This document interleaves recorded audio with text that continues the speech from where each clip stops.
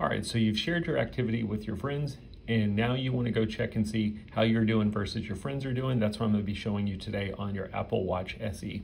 So the first thing we need to do is we need to turn on our watch face. We're going to press the digital crown. It's the circular button either on the top right or bottom left, depending on how you have it set up. We need to go to the Activity app.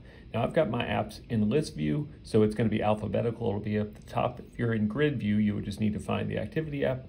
Simply going to click on it. At the bottom left corner, you're going to see a little icon that shows 2 people.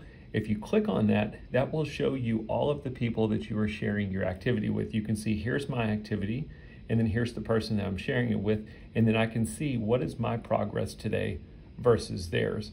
You've got a sort option up here. I only have a couple people, so there's not really a need to sort, but I did want to mention that. I could go down here and invite somebody else.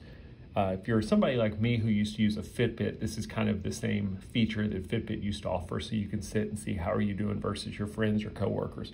If you click on that person, you can go in and you can see how are they doing today. So I can see that they've hit 29% of their goal. Total steps, they're not doing a whole lot. They're only at 723 steps today. I can do a competition with them. I can mute notifications about their activity goals. I can hide my activity from them, and I can remove them from my friends list. Simply click the back button when you're done, and that's it. Pretty simple. That's how you go and check your friends' progress regarding activities on your Apple Watch SE. I hope the video helped.